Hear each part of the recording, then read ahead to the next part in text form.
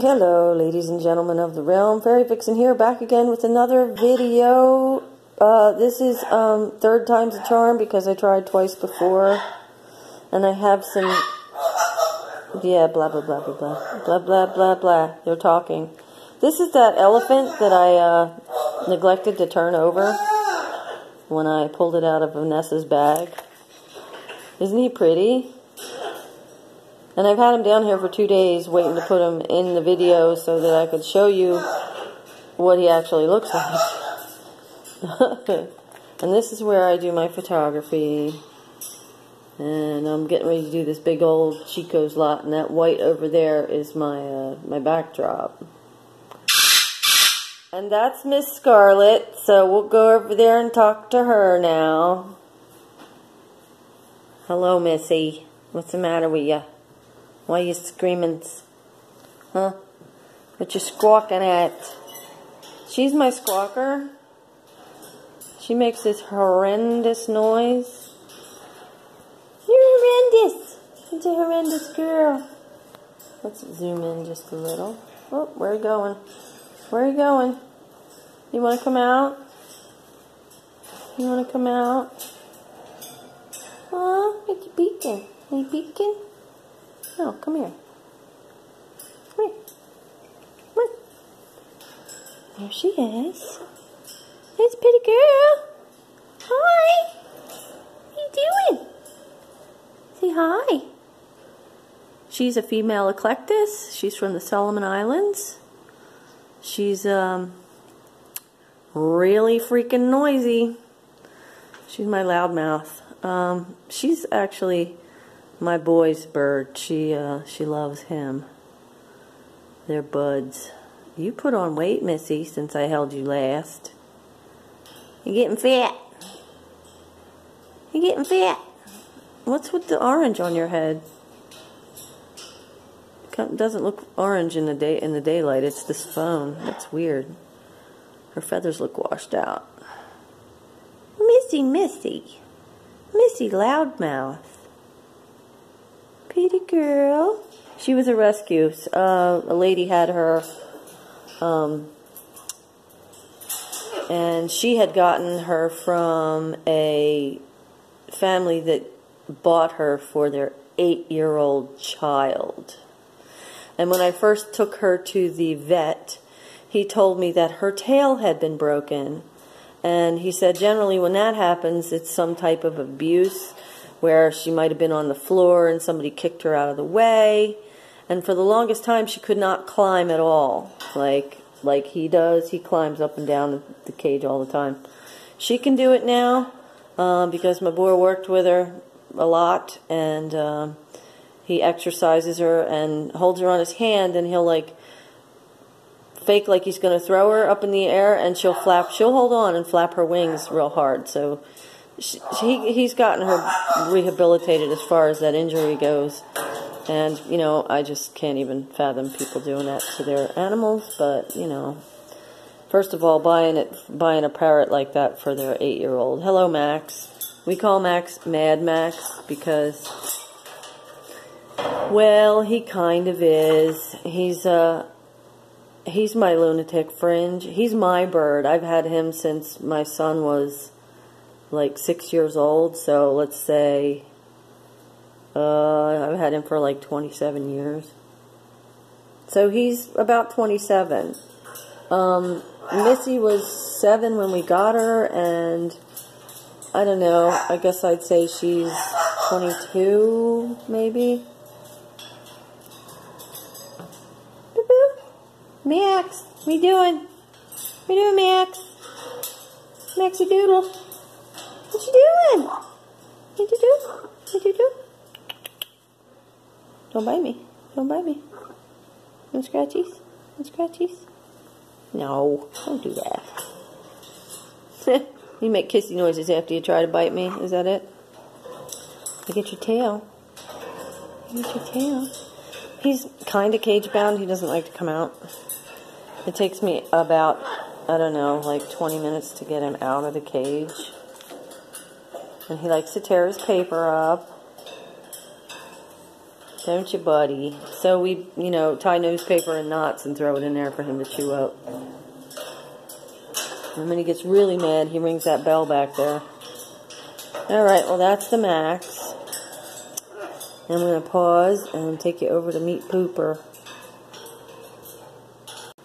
Here's the Pooper. Huh? The Pooper has been rescued as well. He is a rescue bird. My neighbor, yeah, that's Scarlet, and it's hideous. Yeah, she needed to pay her electric bill, and they were having issues with him, and so we went and got him, and he is my hubby's bird.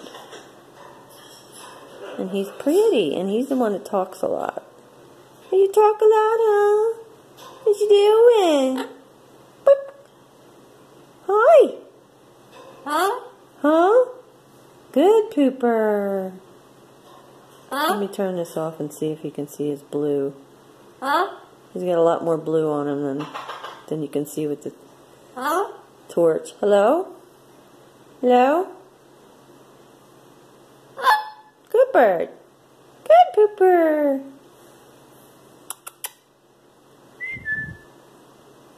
Okay, now, oh, okay. Max is over there doing the sounds now.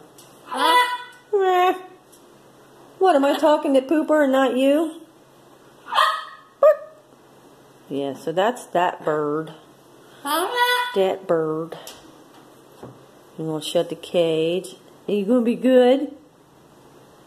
Alright, let's try not to go too fast here. And this is some of my stones are over here. This is my stone table, one of them. And that there bottle, that's for bathing the birds with. Huh? And down here we have all of my jewelry making stuff. So I have all these different kinds of stone in there. And that I will get to on the next video. Just give me a yell. What kind of stone do you want to see? And oh, I'm so sorry. This is why I take my videos into the other room when I do them, because okay. I need to shut those drawers. Oh yeah, I like bones. Here's my rocks, and here's my bones. Huh? Hubby found the deer skull. Huh? This is a fox skull, of course, because they have to have that. And this is a vulture. Boy's favorite animal is a vulture. Mine is fox, of course. And hubby likes hawks, but we can't own any hawk things because we're not native. And that is my crystal. Wait, let me turn it off. There's my crystal ball. Let me see if I can find the rainbows in it. It's quartz, and it weighs about 15, 20 pounds. But, yeah, that's my baby. And then over here we have a big old chunk of amethyst. I like that one too, but that's, I need to buy some more stones. I haven't bought stones in a while. And here's my mommy when she was 17. And there's what I call my pocket mom. Right there. I have some of her ashes in there. And it's sitting on a bed of, what is that? Heather. Because Heather is supposed to bring you closer to your loved ones, your passed on loved ones. What's this? This is called a Shiva lingo. It's meteoric, and yeah, Pooper likes to blah blah when I blah blah. So that is for, it's from India. It's a meteoric rock, and they use these in the temples in India. It's supposed to represent male energy. And that's a big old one.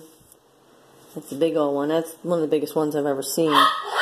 Here's a smaller one over here. Shiva Lingam. And I think the boy carries one around in his pocket. In his pocket that's smaller than that even. So there's a little bit of knowledge for you. And this bowl was my grandmother's, and it's alabaster with snakes, so I figured that was a cool one to put my rocks in. Don't mind the dust. So what else can I show you? We'll show you where the birds were, and then I'll show you the other table that has rocks on it. Be right back. Okay, this is what we call the plant room, or the bird room, usually. Usually I have the birds in here along this way. But hubby needs to exercise, so now we have the Bowflex thingy in here. So I keep my other rocks. Yeah, see, you can tell we had the birds in here. There's my dryer. This is my little powder room, and here's my other rocks. These aren't real beautiful ones. I keep the real pretty ones out there. What the heck? There we go. There we go. We got some quartz and some ametrine, some amethyst, and some labradorite. This I've showed you before when we did the other video, the labradorite video. Boy, that's washed out, isn't it? Whew. There you go. To hold it down. Yep, yep. And yeah, don't mind the bad paint on my walls. And this place was built in 1860, so it's seen better days. Oh, you like my selenite? Check him out. I got that at a powwow up in Pennsylvania. Woo. So we've been. Come on now, don't be doing that. I can't get it to. Well, I'll fix it later, I guess. So yeah, we've been collecting stones for quite some time. And when I got together with hubby, we each had a collection, so yeah. I don't know why that ashtray's still here. Everybody quit smoking. That might be my son. I don't know. He just moved in, so I don't know what his habits are just yet. So yeah, that's kind of my thing, my stuff, my beginnings of. I think this one's glass. See how clear it is? There's no way in heck that's